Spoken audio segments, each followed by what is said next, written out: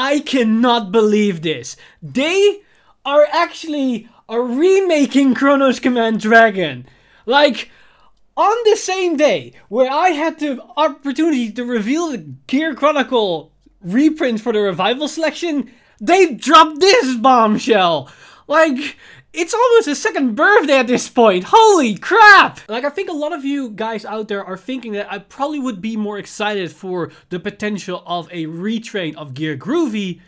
But secretly, I'm actually way more excited about the prospect of the new CHRONOSCOMMAND DRAGON, especially with the description they gave to us. As my whole Vanguard journey with Gear Chronicle started with the OG.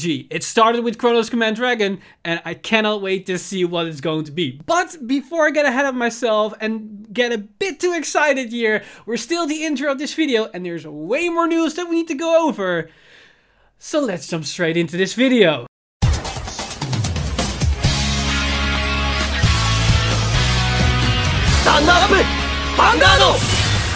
Hey Cardfighters, welcome back to another Cardfight update, and oh boy is there a lot of new news to go over.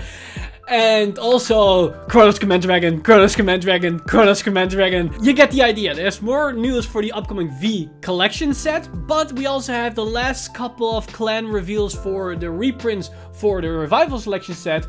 But before we get into that news, we also got the confirmation date for the upcoming Lyrical Ministerial trial deck as well as the set. So we now know that the upcoming trial deck will be released for the English side on the 24th of September. And for the set, we get that one on October the 1st. So the trial deck and the set are 1 week apart, which is similar to what we've got with the 5 starter decks and the first main booster set of Genesis of the 5th grade. Now, the only thing we need to worry about are the other releases for these 2 months, because if you aren't aware, we get 5 sets in 2 months. We got, if I remember correctly, we got the Revival Selection set, we got the Trial Deck, then the Lyrical Ministerial set, and then Clan Collection 1 and 2 in that same month. So hopefully there's enough time and space between these sets to give some players the breathing room in their wallet, namely myself, to not succumb under the weight of all these new cards. Now, with that news out of the way, let's take a look at the new confirmed reprints for the upcoming Revival Selection set. So we already had a couple of clans revealed, but now we get into the last 8 clans. So first off, we take a look at the Genesis one. And for Genesis, oh boy, these are really spicy, because if you were hoping to play the Fenrir loop or any type of loop strategy in Genesis, here you go. You got all the key pieces that you need, because the rest you can fill in for whatever type of strategy you want to go, if you want to go for the Fenrir loop. So yeah, I don't have to explain how good these reprints are. Now, if we move over to Narukami, we see these reprints, and as a sub-main for Narukami, I'm not gonna lie, these reprints are a bit underwhelming, because the only reprint that actually matters here is the reprint of the G-Guard Bulwark Dragon, as this is an actual useful G-Guard that's a staple in your G-Zone, because it allows you to snipe your opponent's units. Together with the flip G-Guard, they also have X2, thus giving you more opportunities and more interaction during your opponent's turn. The only other card that potentially could be used to some extent is VMAX, as it's an emergency oh shit button that you can press if you're about to lose the game and you have no other way out. The rest of the reprints are kind of whatever. Like Choho might be a good card, but remember, Choho is already going to be reprinted in the V Clan Selection or Clan Collection set, and if you're going to play V, there's no reason for you to buy this set that you're already going to get in the V Clan Collection. So yeah, besides that, the reprints are kind of underwhelming, but it was to be expected, because most of Narukami's playstyles and most of their cards are going into the more Standard Plus variant, as most of the standard cards from the V series already were power creeping or outperforming the G-era cards on Narukami, because I'm not gonna lie, most of Narukami's G-era cards were kind of underwhelming until the last segment of Narukami, but that's very Thunderstrike heavy and doesn't really interact well with the V-era counterparts. Now, if we move over to Pale Moon got everything that we wanted, because these are the reprints that we got for Pale Moon. Like, I was advocating for a Flying Peryton, a Purple to Pieces, and the Stand Trigger is also nice as a nation, because these cards are pivotal to the strategy for Pale Moon if you want to play the main Magia playstyle with Harry, and they were too expensive. Now they're gonna be more accessible, and this is awesome. Like, I know for a fact that this guy is gonna play with some Pale Moon premium decks, and I cannot wait. Now, the next clan that we've got the reprints of is Mega Kali, and for Mega Kali we got the Upper Rendus Stride or Up to Rendus Stride, which is which is a very powerful strat. I don't know if it's useful till this day, but I know it was really expensive and almost nowhere to get this thing anywhere on the market. So having it now here is great because now it's accessible for players again. The Overwhelm stride is a very nice addition because it's a very powerful stride. The G-Guards are also really good. Then for the rest of the reprints, we see Gridora, but it's just there to be the grade 3. And then we got the crit and the stand. Now I don't think the stand is all that great, but the crit is actually very, very interesting because it's a crit that puts itself back into the deck. Now, are you going to play this crit? I'm not too sure. It's still a 5k crit, so it's not that strong, but it is a crit that shuffles itself back into the deck. So maybe you want to experiment with that. And now you have more access to this crit if it was a bit hard to get. I don't know for sure if that was the case, but besides that, the G-Zone reprints are pretty damn good. Now, next up, we see the Oracle Thinking reprints. And once again, I'm not too well versed with the Oracle side of Premium, so I'm not so sure how good these reprints are. Ichikishima as a reprint is nice. The Amaterasu G-Guard is also a very powerful G-Guard, so having it once again is also really good. But besides of their other reprints, I'm not so sure if they're really that great. Now, in terms of the Angel Feather reprints, they are actually really spicy because not only do we have the no-CL reprint, and they do see some fair play, we also see a nice package for the Rescue playstyle for Premium Angel Feathers. And getting all these cards being reprinted is also pretty good, especially with the latest Rescue-like support from the V-Series, because now we can actually try to experiment with these cards on a cheaper basis, so we can get an understanding of how good these cards actually are by putting them together in a deck, and then look further in a broader scope of Angel Feathers, because Angel Feathers as a clan with the whole rescue check mechanic has a lot of combo potential, and there are so many things you can explore that there's no way for me to even grasp the surface of how good this deck can potentially be. So at the very least, seeing that the Eden Stride as well as the G-Guard, we've got the Enetron, and to some extent the Stentor are a nice addition to have more cheaper and easier access to these cards, is nice for the clan as a whole. But the clan that I know for a fact where these reprints are pretty insane are the one for Nubatama. Like, just look at the G-Zone! Like, look at these cards!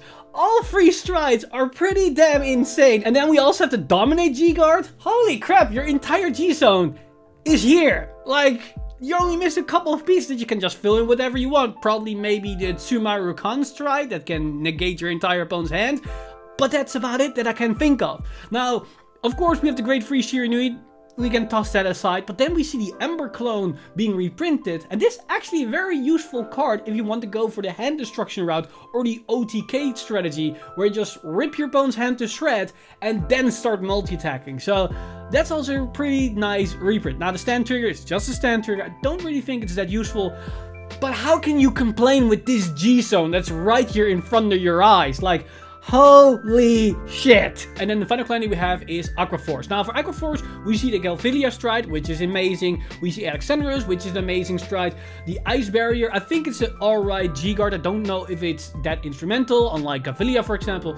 And then the rest of the reprints, again, I'm not too well versed with Aqua Force. Like, I know that the crit was very important and was expensive to at some point, but I don't know if it was that important with the introduction of the 2 special crit from both premium collection sets. So this card might be a bit out of date. And I know for a fact that a lot of Aqua Force players are disappointed in the fact that we got Tidal Assault instead of Pursuit Assault. And honestly, if they put in Pursuit Assault on the spot of Tidal Assault, I think these reprints would have been fine. But at the very least, we got Alexandros and Galvilia being reissued once again for Aqua Force, which is nice for at least new players that want to try to take the clan for a spin. And with that, we now saw all the reprints for the upcoming Revival Selection set. Now you might be wondering, now hold on a moment, those are 20 clans that we saw so far. Where are the other 4? Well, if you do the math, those 4 are Gear Chronicle, Dimension Police, Grand Blue, and Link Joker. And if those 4 clans did ring a bell, yes, your favorite content creators were able to reveal set 4 clans on their channel for a world premiere first. And those are of course Different Fight for Dimension Police, Solemn Vanguard for Grand Blue, and World Class Cardfight, better known as WCC, for Link Joker. And then the 4th one, of course, Gear Chronicle, was revealed by your boy, Mr. Time Leap. Now, I'm not gonna show these reprints in this video. If you want to know those reprints, check out our videos on our respective channel. We'll put a link in the description down below. But definitely check out my video if you haven't seen it. Like, links on top here. It's an awesome watch, if I do say so myself. But definitely, if you haven't watched it, what are you doing here? check out that video. Now with the revival selection done, let's take a look at the new confirmed cards and description for the upcoming V Collection sets cards. And we start off with the reveals for Kagero, and surprise, surprise, we got Seal Dragons. And what the description is for Seal Dragons is what we would expect from Seal Dragons, because Seal Dragons do Seal Dragon things. As for both the Grade 1 and Grade 2, Seal Dragon Cursi and Cordoroi, or how you're supposed to pronounce that, both of their description read, both of them have unusual skills that force the opponent to call Grade 2s. And then Blockade's description reads, retire the opponent's Grade 2 rearguards at once. Let's retire the Grade 2 called by Corsi and Cordoroi. Even if there's no Grade 2 rearguards, ... question mark, exclamation mark, can work greatly with Dauntless Drive Dragon as well, which has shown to be great support unit for many Kagero decks. So this is pretty interesting because yes, we expect them to forcefully call Grade 2s, but with the description reading, it can retire Grade 2 rearguards even if there's no Grade 2 rearguards. What the hell did it mean with that? Like, can it just rip out cards from your opponent's hand or something? I'm very curious how this works. Is it some type of super retire that's somewhat of a bind maybe, that can retire things from the drop zone? I'm very curious how that plans out. And then of course the interaction with Dauntless Dragon.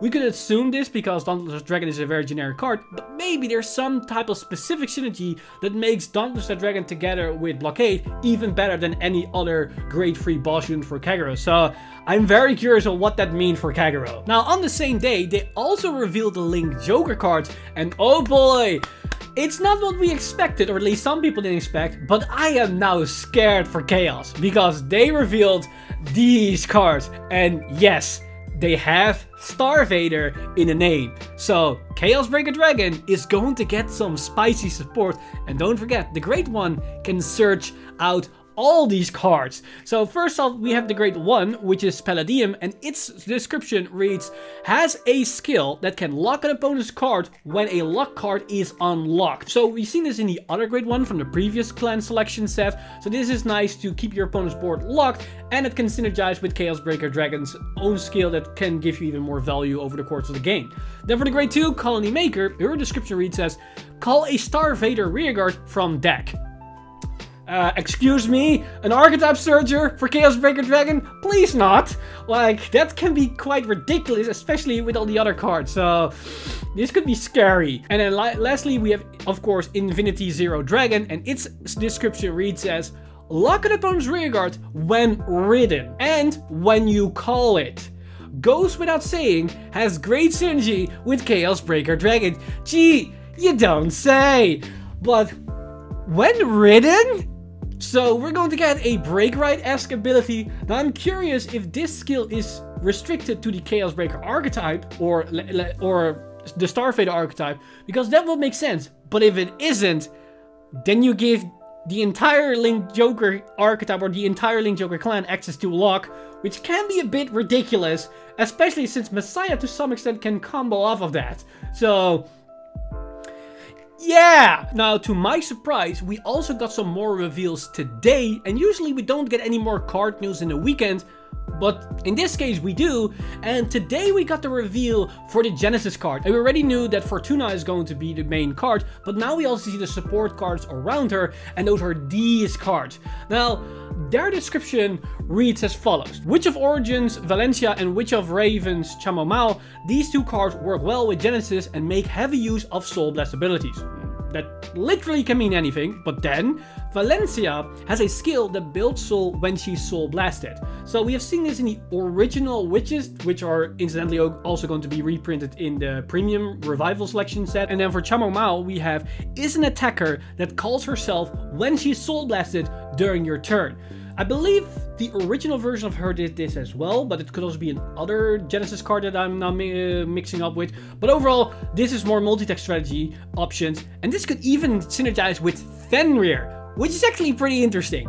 And then lastly, for Fortuna, we have the description, by paying her Soul Blast cost, you'll be able to see your fate. Of course, you can guarantee triggers during your drive check, but also damage check.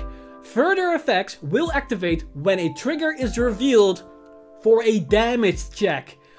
This is really interesting, because we usually don't get deck manipulation during our opponent's turn to set up triggers for a damage check, or maybe at least at the end of turn. There were ways in Oracle Think Tank, and to some extent to other clans as well, to do this, but that was basically to combo and to stack certain skills in a specific order to be able to stack your deck after your Vanguard already attacked, but you usually didn't want to do that. But now we actually get a card that focuses on this, or at least want to put more emphasis on that part. Is really interesting, so I cannot wait to see how these skills will work out and what type of game plan that will bring to Genesis. Now, the other clan that got revealed today is Tachikaze, and this actually is a surprising thing, because they're going to get Ancient Dragons. It looks to be like that these cards are actually going to be Ancient Dragons, and the reason why I specify this is because Tachikaze also got the true Ancient Dragon archetype when Gaia was introduced last year, which is also a budget deck. But if you don't remember, those cards don't specifically ask for a true Ancient Dragon, they just want Ancient Dragon. So that budget archetype can work with these new cards, and potentially these new cards could work with that budget archetype. So that's really interesting, especially since that budget archetype had 2 searchers. Yeah, this could get ugly fast, and especially if we read these descriptions. Because for the grade 1, we have Ancient Dragon Iguanagorg. I'm probably gonna butcher these names really hard, but its description reads as: it has a skill to return to the board when retired. Just like its past incarnations, it will let you get more and more out of your retire cost. This is pretty good because, as the description already explains, you're gonna get more and more value as it allows you to recall to the board. Now, if it allows you to recall in stand position, multi-attacks. But we have to wait to see if it's going to be in attack or in defense position, or maybe it's going to be at the end of turn. That could also be a restriction, so we have to wait and see what the actual restriction and interaction is going to be, if it allows for multi-attacks or just for more value. Now for the other card we have Dino Crowd, and its description reads as: a super powerful attacker that can power up by retiring one of your own rearguards. Very generic skill description, as this is what Tachikaze is known for. And then for the grade 3, this is really interesting. Acquire Axel Gifts. By retiring your own rearguards, call units to those Axel circles and relentlessly attack your opponent. The Ancient Dragons will have skills to give themselves armed gauge when your drive check reveals a trigger. Okay, this can literally mean anything, but being able to turn your units into Axel markers?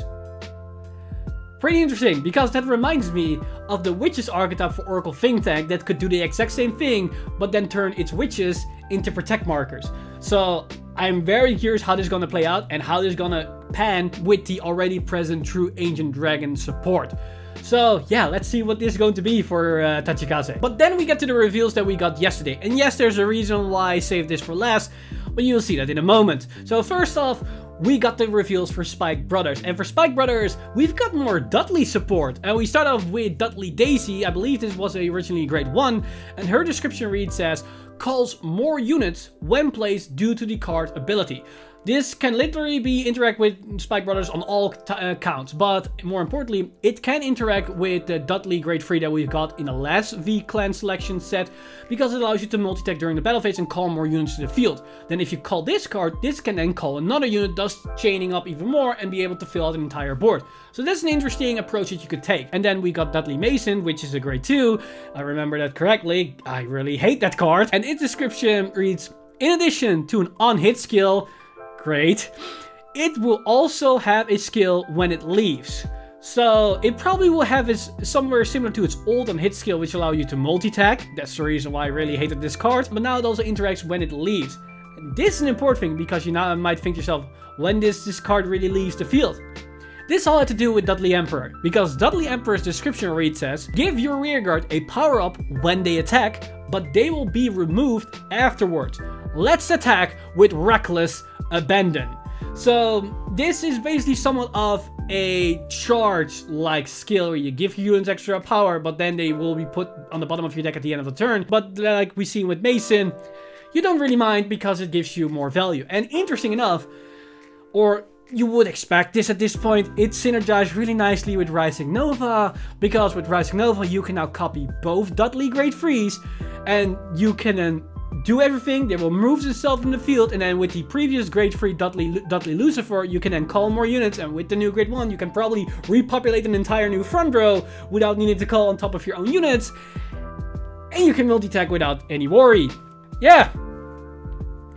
Spike Brothers is probably gonna be pretty insane after this, so we have to wait and see how much power we're gonna give our units and how good it's going to be. At the very least, if we're gonna go this route, probably not gonna see Bull Spike, which means no moving marker shenanigans, but then again, we got other grade 1 and grade 2 supports that can do that, so we're probably not done with that just yet. But then we get to the final reveals and we see Gear Chronicle, and oh boy, are these reveals spicy, because we got these cards, and yes, those are GG, Caliban, and CHRONOSCOMMAND DRAGON! So let's take a look at what their description reads. For GG, it reads, you can call it when it's discarded from hand. Furthermore, it has a useful skill to draw on rear guard. So this could potentially be another Chrono Tooth or another Ripple if it can be called in the stand position. And on top of that, just drawing cards? Yeah, Gear Chronicle's grade 1 lineup is going to look very powerful at this point, so it's going to be fun. But then we got Caliban, and Caliban, oh man, this is very nostalgic for me. Its description reads as a skill that can return any player's rearguard to the deck. Additional abilities are activated depending on the returned card's grade. So, more field control for Gear Chronicle, more rewind abilities. But interesting enough, it specifies any player. So you can even put your own units to the bottom of your field if you want to get that specific ability off. So there are more shenanigans to be afoot here, and I cannot wait to what Caliban is going to bring. I know a lot of my old opponents are going to get PTSD with the return of Caliban, but honestly, I am all for this. But then at the end, we got CHRONOSCOMMAND DRAGON, and for CHRONOSCOMMAND DRAGON, its description reads, it can return all your opponent's rearguards to the deck. Okay? That alone is strong, but it has an additional skill! Exclamation mark. The Chrono Dragon deck advances to a new stage. So, full field control for Gear Chronicle now. But what is that additional skill? Probably has something to do with maybe the amount of grades you put back or the amount of units you put back. Honestly, I am very curious of what it's going to be, and this is going to be very fun. I honestly cannot wait what CHRONOSCOMMAND DRAGON is going to bring to the table, as well as what GG and Caliban is going to do. They're clan favorites of mine. I've been playing with these cards ever since I started Gear Chronicle, so having them finally return in the V-Series in a new power-up version, I honestly cannot wait. And as I explained in the intro, probably a lot of you guys were maybe think I was more on the Gear Groovy side of things because I'm Mr. Time Leap and also been more with ZTB, but I started Gear Chronicle before Time Leap really took off on my part. I started when Time Leap was a thing, but my first deck was a rewind deck focused around Caliban, around Danish, around Steam Geyser Dragon, and Upheaval Pegasus, and CHRONOSCOMMAND DRAGON. And CHRONOSCOMMAND DRAGON now finally being here, I cannot wait to get these rewind shenanigans going again, but then in the V-Series. And to put this point home even further, even during ZTB's era, I made sure that I would always get an excuse to put a CHRONOSCOMMAND DRAGON in my deck. Here's a link to a deck profile video that I did on the Crushing the Meta YouTube channel before I even had this channel. And in that ZTB deck profile, and we're talking about ZTB like GBT11, GBT12, I still put CHRONOSCOMMAND DRAGON Revolution in my G-Zone because I had an excuse to do it. And to be fair, it was a real good reason because it was specifically to counter the Luard meta, because the Luard at the time was the old Luard without Luard Abyss or whatever the other Luard version, so the entire deck revolved around retiring their units when they tried to call down more units. But if their field was empty, they couldn't really do anything because they couldn't benefit off their stride ability because the stride effect forced them to retire one of their own rearguards. So if you could clear their board, you could stop a Luard dead in its track. And CHRONOSCOMMAND Revolution was the perfect counter to that strategy, because if Luard, its Shadow Paladin, retires your board, well, You can just stride into Revolution without having the original Chronos Command Dragon face up in your G-Zone, because both players' fields are gonna get wiped, but I don't have a field. And then afterwards, I can use Chrono Dragon G's stride ability to call unit and Tiny P unit to then already set up a new board to do all my combo plays. While my Luard opponent has no board, they cannot get more value out of their Luard stride, and they're basically stuck there, and they need to commit even more cards from hand to even do something the next stride turn. So I always make sure to have some excuse to get this card in my deck, and now finally getting this thing in the V-Series is pretty damn hype. So I cannot wait to see what this card does and how it's gonna import and how it's gonna upgrade my Chrono Jet Dragon in V. And small spoiler alert, I've been experimenting to try make a Chronos Command specific build for Gear Chronicle during the end of the G era, and even to some extent during the beginning of the premium era or the premium format. But I couldn't make the deck work because we were missing one specific card, and it was a main deck Vanguard unit that had the Chronos Command Dragon in its name. This card, if it's somewhat useful even in a premium format, just for its name alone, can potentially make that premium deck turn from a dream in an actual physical thing. So I am on multiple level hyped for this card, and if that deck is somewhat decent enough, you bet your ass I'm gonna do a special deck profile for that particular deck. Yes, Tiny P is a thing. Yes, ZTV is not really a thing, but you're damn sure I'm gonna make Chronos Command Dragon a thing in premium. And besides that, the only other thing that I now could hope for in the V-Series as a retrain is of course Gear Groovy. But Gear Groovy aside, there is one more card that's on my list that needs to be retrained that will get me really, really excited. Bushiroad, if you're watching, make this a thing. Make this card happen. I need it. I need this in my life again. But all the fun stuff aside, these are all the reveals that we got in the past few days.